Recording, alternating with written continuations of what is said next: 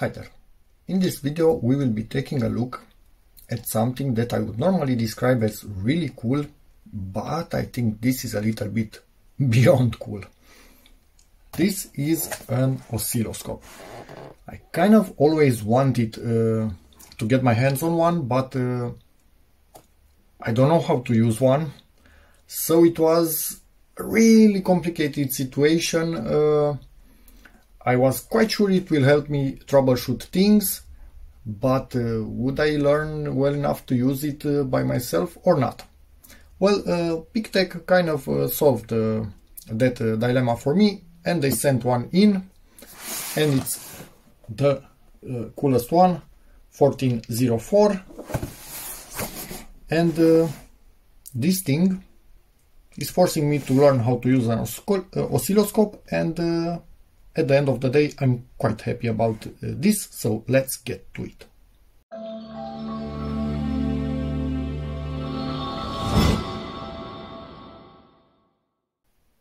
During my frequent repairs, many times I've had issues where a power supply was giving the correct voltage, but things were still not running properly, and I actually never knew, is that voltage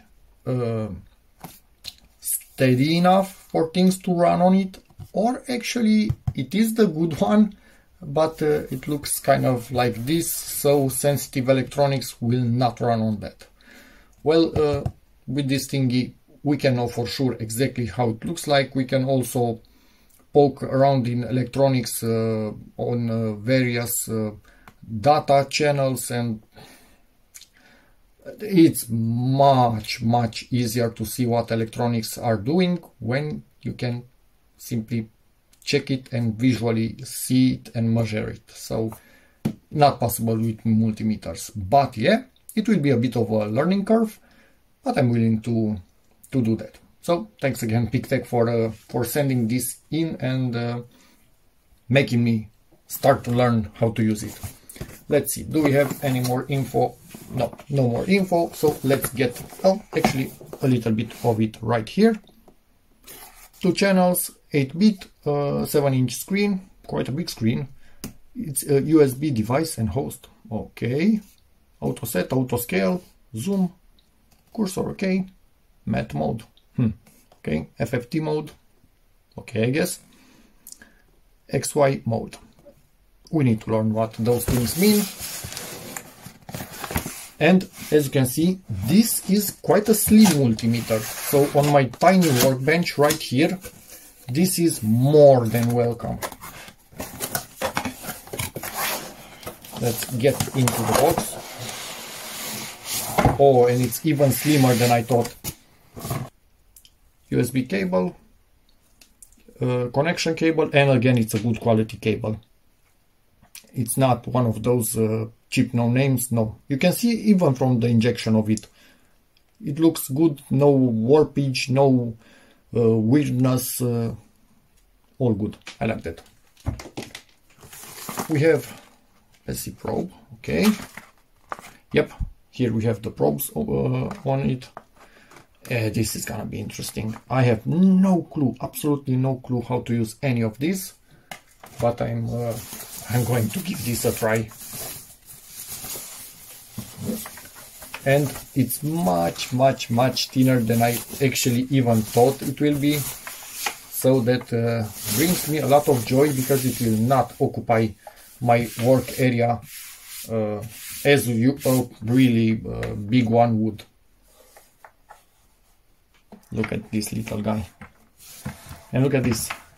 So basically that's it. My hand is wider than it, so it's about 3 fingers wide. We have here the power input. It seems USB connection. Absolutely no clue what this is. Does look a bit like US power plugs, but not the same size. USB input presumably. Max power 15 watts, so it doesn't use a lot of power. Sampling rate, vertical resolution, and bandwidth. This is a cool thing. And are these actually adjustable? let's get to this. I watched, I think, about 3 videos on how not to blow up your oscilloscope or your circuitry that you are trying to measure. The most important thing, I will link those in the description, and please watch them before touching an oscilloscope. This is the ground, which should connect to the ground on your circuitry in your house, and that ground reaches this point right here. Always. Yes, there is a way to use this floating. There are basically, it's an adapter that doesn't give you ground anymore. You plug it into something that doesn't have ground. But then if you put your probe onto something with high potential, you might get zapped from this. And also, when using both channels at the same time, make sure both of them are connected. Their grounds. Maybe we should take a look at the probes themselves. This is the ground. Make sure it's connected to the same potential, because if not, you are basically short-circuiting 2 things together. These things, through the internals of the oscilloscope, will be together. And if you put them on different voltages, to say, well, that kind of sucks. Had to be at that particular point in time. These are our little probes with this tiny and really cool hook on it. And as far as I know, I hope I'm not destroying anything. Doesn't this come out? Maybe it doesn't. Okay, I'm not going to pull on it before reading the manual. And for just a bit of added safety, initially I'm just using 1 probe until I learn more about the oscilloscope itself. And also I'm going to have this one covered like that. But there are other things that are grounded like this. So if I put, camera, are you maybe focused today? If I put this on what I shouldn't, that potential will be here, will be probably there somewhere, not sure, we'll see in the manual. But yeah, watch the videos that I put in the description. About this for the moment, carrying handle, quite nice. Let's see about this little feet, because I'm quite curious, and for sure they are somehow adjustable, but I don't, like that, okay. Ta-na-na.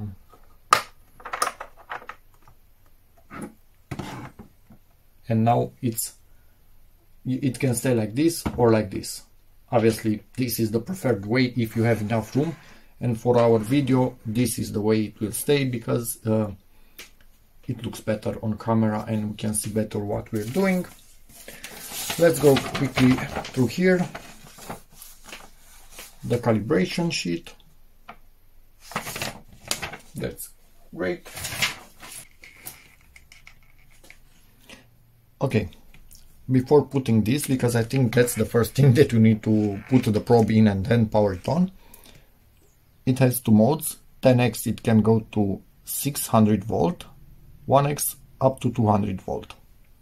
But again, do not start testing mains, because you have a high chance of shorting this thing and popping your fuse, if not popping this wire. Don't do that. Anyway, this is the selector for 10x or 1x. There's that.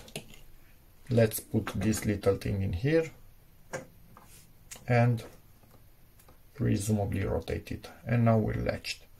Although I think you can rotate this and still be latched, so this doesn't have to be in any way. And what's in there? Can we actually poke something in there? Don't quote me, it seems to be a screw in there, maybe. Don't know what it's for, but there's that. And you can also change these little plastics, the colors on them. As you can see here, we have more of those. And we also have this, which I have no clue at the moment what it is, with these springs and I think this is for that little screw. Okay-ish. Yeah, hopefully we'll learn in the manual. Presumably there are some instructions here. We'll see. Anyway, next step,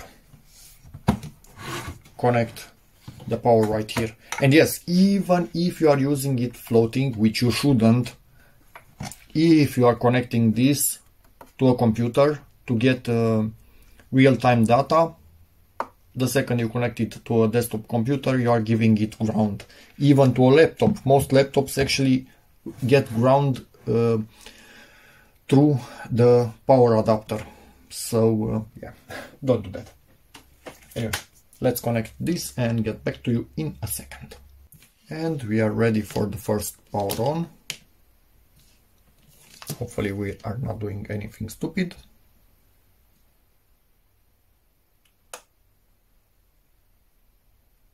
PeakTech. Yeah, presumably I should remove the protection on the screen itself. It is a bit tucked under the screen, but the display itself is matte, so it's much easier to read than if we leave this protection on. So yeah, off it goes. Camera, are you focusing on something, please? Yeah. Anyway, both of them, channel 1, channel 2. I think we can go just to channel 1. Oh no, we disabled channel 1. Nope. I want to disable channel 2. And now we disabled channel 2. That's great. So let's see. What can we measure without reading the manual? First, which I highly recommend you do, read the manual. But I want to try something simple and see if I can figure out without a manual. First thing, I'm going to play with this adapter. It should be DC. We'll see how DC it actually is. Let's set it to 3 volts. That's more than enough for us. Polarity shouldn't matter at this point. What I want to check, that none of the pins is actually grounded, which I actually expect none of them to be grounded, but better safe than sorry. And a fly.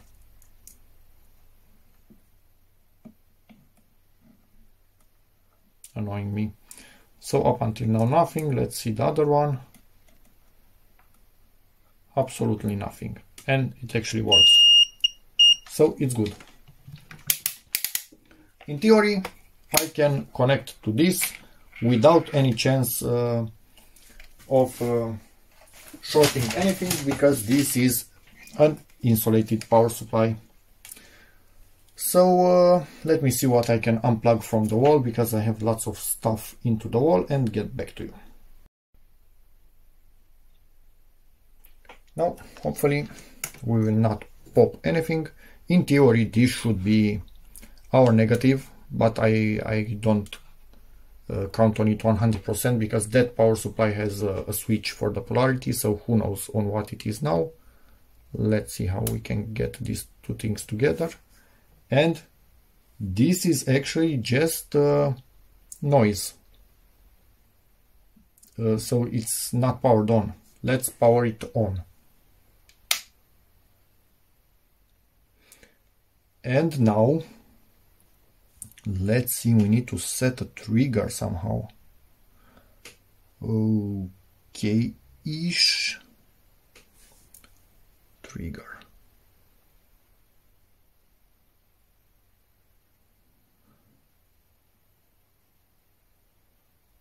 Nope. Let's see scale. Okay. Do we have a zoom? What is this? Okay.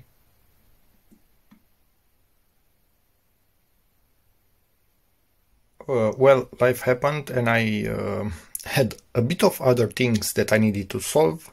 The daughters were kind of sick for a few days, It's the season, what can you do? And I'm back at this to play around with it off camera until I figure out a few things without the manual, like real man. And the first thing that I realized, I left the probe on X10. And that's not a multiplication, that's a division. So instead of 3 volts, I was showing this about 0.3 volts. So yeah, first error. Let's switch to X1 and try everything once more, and I will play with it until I figure it out better. So a bit later I figured out this is a frequency generator basically, and with that I managed to play a little bit with this. So what I understood, basically it's clear. You set the trigger that where it gets a voltage, take all that I say with a huge amount of salt, because I'm learning. I have no clue if what I say is correct or not. It's what I think I understood up until now. So yeah. You set the trigger to where this graph, the voltage, gets above it. It has a trigger point, so it manages to get everything steady right there. Because if we go with the trigger right above it, and you can see here where the trigger is set, yeah, crazy stuff starts to happen. Although weirdly enough this should be below, but maybe there's still something. Let's see, time. This is the time scale. We can move the middle a little bit, microseconds. Depends on what you want, but I keep it in the middle for the moment. No point for me to move it. This is the voltage scale. It gives you here how much we have per one of these divisions. Maximum is 50 volts.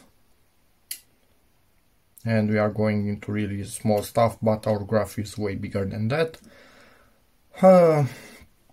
From here we have cursors that we can basically decide which of them we want to move. If I want to move A to measure something, for example, okay, right there it's superimposed. No, missed it. I want to move B. Obviously, as you could see, I could move both of them if needed. So now the delta between them is 50 volts. Which is a bit weird because obviously on this is written 5 volts, but I'm in the X1 mode. So is X1 actually a multiplication and X10 is a direct? I understood that X10 is actually a division, because if I go to X10, yeah, much smaller, and same measurement, 5 volts between A and B. So yeah, it's still a bit weird to me. We will learn much more about this. Let's play with AutoSet. Yeah, and it's telling us what we want to see. If we want to see only one of these full loops, if we want to see more of them, just one of the jumps where we go high, where we go low. It's pretty cool, but I have so much to learn about this thing. And obviously in the menu you set AC, DC depending on what you're measuring. It's, yeah. And weirdly enough, now we have a little bit of a German-English combination in the menu, so I need to search how can I change the language itself. But yeah, and obviously this is a pause, and in utility, yeah,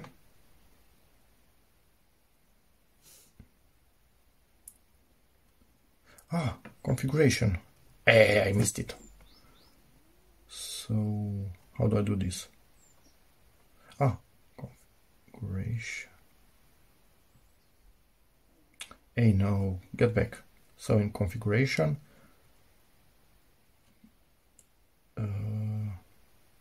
English. I think I can hit OK. And let's see now English.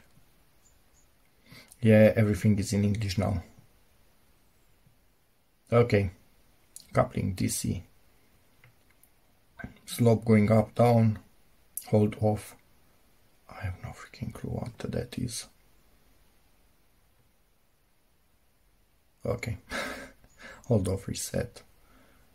Previous page. Channel 1 is the source, yes, because channel 2... why is channel 2 doing this?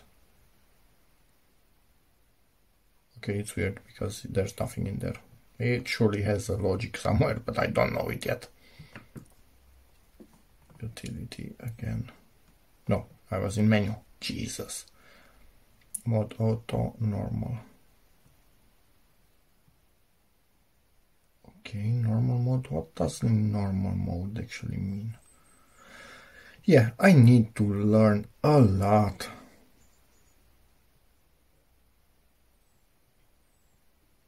Oh, Jesus. Edge video. Wait, what?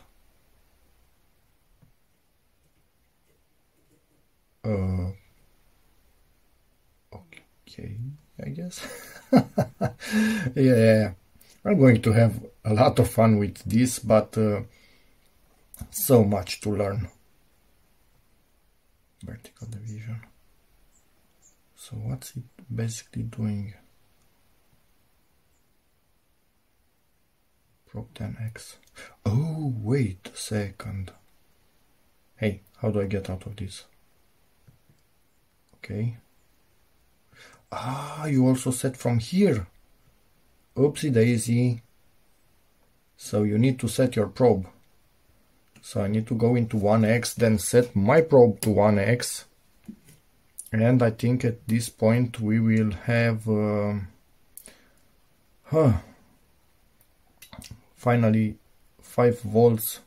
Yeah, so it is generating 5 volts, but I had the probe set wrong from here. So when you switch on the probe, you need to also switch in here. It's a bit tricky, but this is quite a smart device, so yeah, it is a bit of a learning curve compared to a simple multimeter, to say it like that. So to say, actually, it's the saying. Yeah, so when you press on this thing, measuring cursor.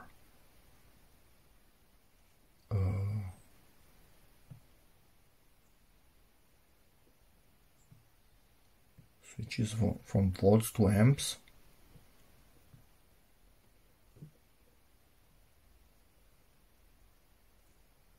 Ah, I think you can also have an amp, a current clamp, an amp probe. Not sure how this is limit. It can invert the signal. Ground. DC. Ah, I think this is what I wanted. So channel 1 coupling DC. But is this different from coupling? Yes, because this is coupling for trigger mode, because this is in trigger. So this is a different coupling. Okay, now I think I'm able to measure the voltage that I was inputting into this, and nothing seemed quite right. So let's see. Here, measure curve off. No, measure cursor. That's not curve. Jesus, but why am I on amps? That's weird. Let's see here. Cursor. I need a cursor. Voltage type. Voltage time. Ah, time and voltage. Oh, okay. Yeah, things are changing. Auto cursor voltage. But I think I want to disable the cursor. Yeah, from here. Okay. So now we have 2 volts per division, and as you can see we are at 2.5, but now our trigger is not where it should be, so we need to go with it higher so it stabilizes things. Yeah, now let's try to measure something. Okay, I finally think I figured it out. Part of it, a simple part of it, but anyway, I know how to measure DC now. Maybe in my own way. So with cursor in here, for example, I can go with B until I superimpose it on this. More or less, now it's superimposed. And you can see Y2 is actually B. So that means it's 3.8 volts up from the middle. So we have 3.8 volts. Yes, I could also move A if... damn it, I moved the wrong thing, sorry about that. A. Let's set A to the middle. Come on. Move it, move it, move it, go to the middle. I want it to be... I don't think I can make it directly on the... okay. So now I have... it shows me between A and B, we have 3.8 volts. Yeah. I don't think trigger can work on this, because I realized this is not something, I don't know, a normal repetitive signal or something like that. It's just random junk. So, yeah. What I can do here, I think, so let's get the signal a bit lower and get it higher, so I'm sure, I think I got it low. Let's make it a bit bigger and get it lower in view. And at this point, I think we can stop it at something and get the cursor out. And lower big cursor up to here, so we get the top of that, more or less, the spike. That's the spike. Let's see, A cursor, get it on the lowest spike, although I could just calculate because it's quite close to just 2 divisions, but yeah, something like that, right. So there's a delta of 1 volt. So yeah, this is not a good power supply. At least not from what I understand from this thing. So not a clean signal at all, no matter how you look at it. Disconnected this from that stupid power supply, and if I touch this thing, well, basically I become an antenna. There's a saying in Romanian, mi-am prins urechile. I caught my ears. I'm sure it has an equivalent in English, I do not know it, but yeah, you kind of use this, camera focus please today, you kind of use this saying when something is way over your head. Anyway, this is a really cool tool, honestly, for beginners. I think it's great. As you could see, I somewhat figured out a few of the things that can be done with this, and even without a manual, I think in time I would be able to decently use it, at least for the repairs that I do, not really intricate stuff. Just want to know, hey, is a power supply giving a clean voltage? Is it not giving a clean voltage? Do I have a signal on a pin of some chip? Don't I have a signal in there? Stuff like that. We obviously have a software for this, because it's able to either save the data that you are getting on a USB stick, or output it directly to the computer through this thing, if you need it. I think this is the code of it. Yeah, I have fixed focus now. I don't think this helps you with anything, but hey, that's it. So it's a USB that you plug in the back of this, but be warned, even if you are floating this thing, when you plug this into a computer that is grounded, you're not floating it anymore, so you can zap your oscilloscope or the board you are working on, so be really careful. I'm not going to use this on anything that doesn't have an insulated power supply from mains. So basically something with a proper transformer. I don't want to blow anything up. Watch the videos that I link in the description. So this is the software for it. Quite cool. I'm not going to go into that in this video because it's way too long already. And I think this is our 100 megahertz probes. Basically they pumping in the phone, whatnot. They match this little guy. Why that 100 megahertz value is important? When I did a bit of digging online, and the higher that value is, the better you can obviously measure high frequency signals. But in theory, you will not be able to go as high as that value, because this does work as a filter somewhat, from what I understand. So the amplitude will get lower the higher the frequency. So it's better to have an oscilloscope with as high as a value as possible, but you don't go to that value. You stay lower than that and you are fine. But as I took a look online at oscilloscopes, this little guy is quite beefy, so it's really spec'd up compared to other cheaper oscilloscopes. So this is for a beginner, but in most cases I think even an intermediate could use it without feeling it's missing absolutely anything. I don't dare to say pro because I don't know exactly what pros need from an oscilloscope, but hey, for what I need, way plenty. And honestly, it's extremely small. It can stay on my workbench and not bother me at all. So that's a plus in my book. Okay, this is the info. So we are in this model. I hate fixed focus, but it is what it is. So, and on 1x it can go to 6 MHz. On 10x it can go to 100 MHz, okay. Input resistance if you need it. Voltage, yep, lower than 200 volts on 1x, and on 10x 600 volts. So it does divide the signal. Jesus, I could not find it. Anyway, voltage curve, there's that. And before taking in, check the compensation of the probe.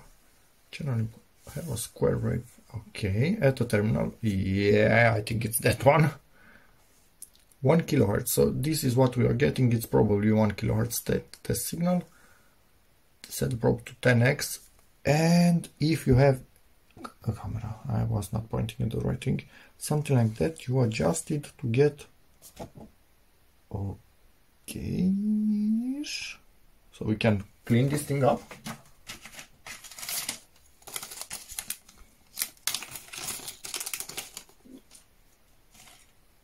Tiny screwdriver.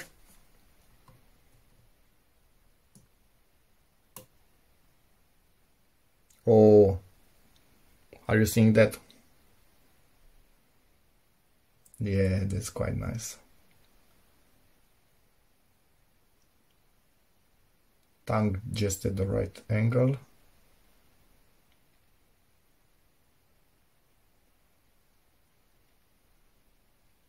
I think this is the best that we will be able to get, which is great in my book. So, perfect. About these things, let's see. Does it say anything about it? Electrical contact ground, measuring tip. Okay-ish. IC tip. Okay.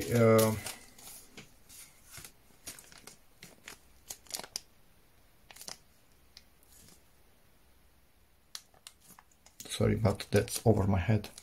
So those are IC tips and electrical contact grounds, but too much for me. Sprung hook, yep. Ground lead, yep. And marker ring with different colors if you want to change them, or need to change them if you have an oscilloscope with more than two inputs. Our are blue and yellow, so our probes are blue and yellow, which kind of makes sense. Yep, so the probes are great. And for the start, obviously, I'm going to be using just I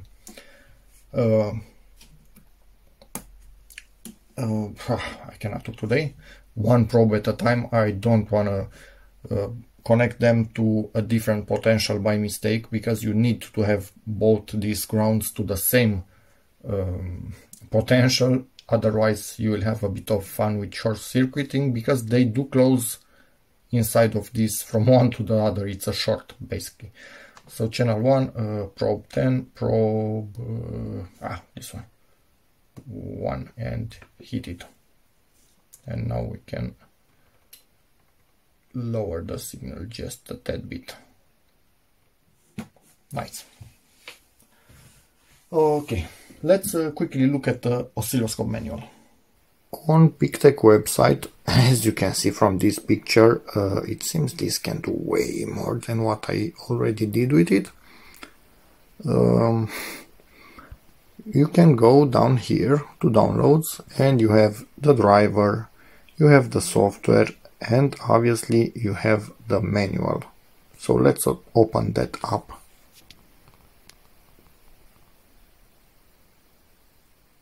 And okay, skip whatever.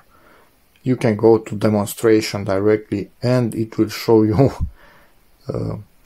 how to do a few measurements, and obviously it will give you much more info than I could ever, because I basically don't know what I'm talking about when dealing with oscilloscopes. It's plain and simple.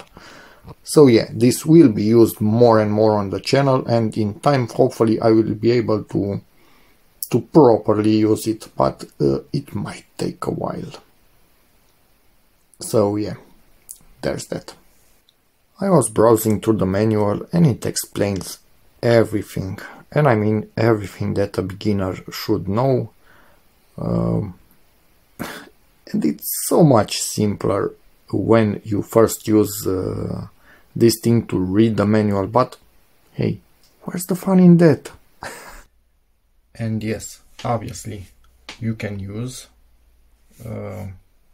time cursor or time and voltage at the same time, but if you and it also has auto cursor. Oh, that's nice.